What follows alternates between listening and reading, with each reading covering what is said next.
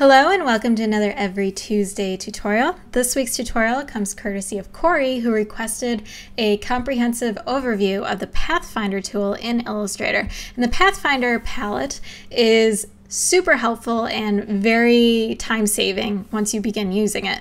It's got a lot of different options. As you can see, I've got these cheat sheets right here and they are totally free and you can pick them up over at every-tuesday.com. I'll leave a link on the screen and also in the video description. So be sure to click on that and you'll have access to these. You can print them out, use them for future reference if you ever need some quick tips or just want a refresher on how these work, or just store them on your computer so you have them whenever you need them.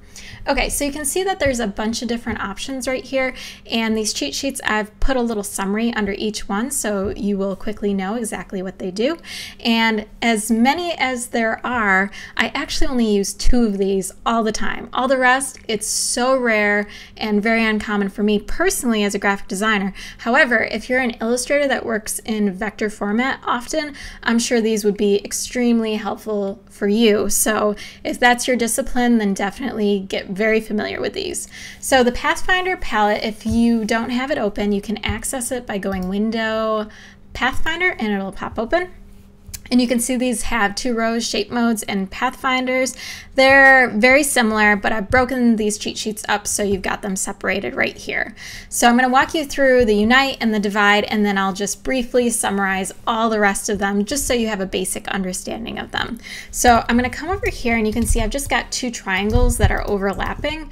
And if you don't know how to create a triangle in Illustrator, it's actually super easy. You just grab your star tool over here, and your star may look like this, or it may look like this, so all you have to do is hit the arrow down key and you can reduce the number of points, or hit the arrow up key and increase the number of points. So that's how you create stars and triangles in Illustrator. So all I did was create 2 of these triangles and set them up back to back. So when I select all of these and I click Unite, you can see it merges them all together. I like using this a lot when I'm creating fonts or playing around with typography or just shape building in general. It's really helpful to be able to just put objects together seamlessly so you can create different things at the same time and you don't have to feel that pressure of getting it all right in one fell swoop. You can do 2 separate pieces and then unite them together.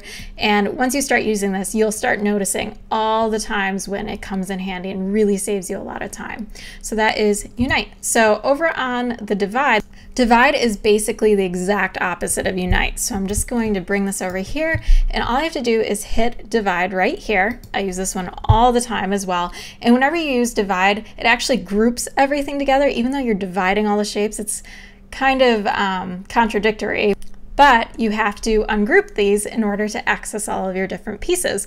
So just hit Command-Shift-G or Control-Shift-G on a PC, and then you can separate all of your individual pieces and use them for whatever you need. So that is Divide. Okay, so I'm just going to walk you very quickly through all the rest of these so you just have a basic understanding, and if they're relevant to the type of work you do in Illustrator, then take note of them, get familiar with them, and I'm sure you will use them all the time and it'll save you a ton of time in the process. So Expand subtracts all selected shapes from the backmost shape. So you can see the purple is the backmost shape right here, so it gets rid of all the blue, including the areas that overlapped it. And I've also included an outline column just so you can kind of understand the shape as an outline as well as a filled object. So Intersect subtracts everything that does not overlap. So you can see this is the only part that overlaps, so that's what's kept together once you use Intersect. Exclude subtracts everything that does overlap. So this is the part that overlaps, so it's excluded and everything else is still there. Over here in the Pathfinder column, Trim, I'm going to show you how this one works. Let me bring it over here. And as you can see, the outcome right here, if I hit Trim, you can see, let me show you one more time. See how we've got these lines right here? If I go into outline mode, Command Y or Control Y on a PC, you can see all of these intersecting points. And as soon as I hit Trim, it separates them. So I'll exit outline mode, Command Y or Control Y on a PC. And if you hit Ungroup, because this just like Divide groups things together, so you'll hit Command-Shift-G or Control-Shift-G on a PC, and now I can separate all of these pieces. So you can see that it removes any overlapping pieces or shapes. Since this was the overlapping area, it removes it by merging it all together. Merge works the exact same way. The only difference is you can see I've introduced a shape that's the same color as this purple, and merge works the exact same way as trim. However, if you have another shape that's the same color as one of your other shapes, it's going to merge those together instead of separating them. So you can see right here, it merged them together. So crop uses the top object to crop everything else. So it uses this blue object right here, which you can see in the outline, and if I hover over, you can see it's still there. And it crops everything else. So you can see it only kept the overlapped area. Outline is very similar to divide. I have never used this one, and I'm not even sure when I would use it, but how it works is just like divide, it divides everything, only it divides your outline instead of your actual shape. So now I've got a zillion little line segments that I can do anything with. Minus back, anything overlapping or behind the top object goes away. So this blue is my top object. It removes the overlapped area and all of the purple because the overlapped area includes purple. So that's why that's removed. And this is what you're left with. So that's a very brief overview of the Pathfinder palette.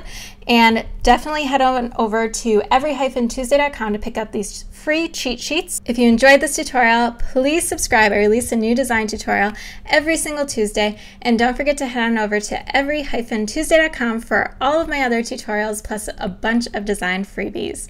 Thanks so much for watching, and I will see you next week.